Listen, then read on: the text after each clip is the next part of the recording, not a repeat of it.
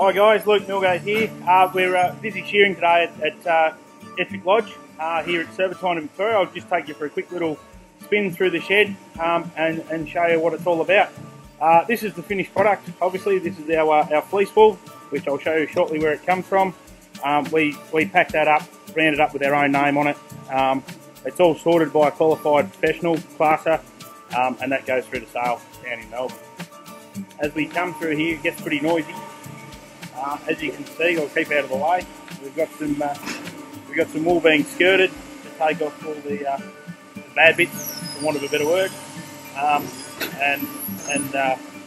then it's rolled up, and they tell us what it is, whether it's good wool or bad wool, and we put it into each individual bale. So we've got a few bales running here now.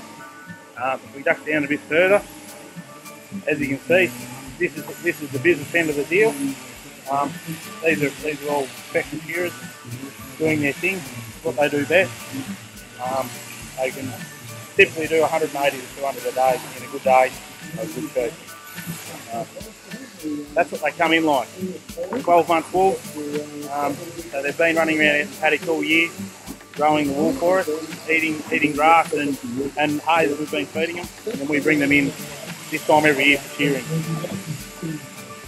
Before I go this morning on the other side of the boat. Take out into the yards quickly. So the sheep come in this end of the shed, all nice and woolly and fat, well looking fat, up into the sheep room obviously, and then through here after the guys have been shearing them. They come through. Out here, each shearer has been paid by how many sheep they shear every 2 hours. We call it a run, and that's how it's done pretty much. Pretty neat, clean job. They're very good at their job, these guys. Take pride in their work, and yeah, in a nutshell, that's how we shear here at Ettrick Lodge on Ettrick Farm.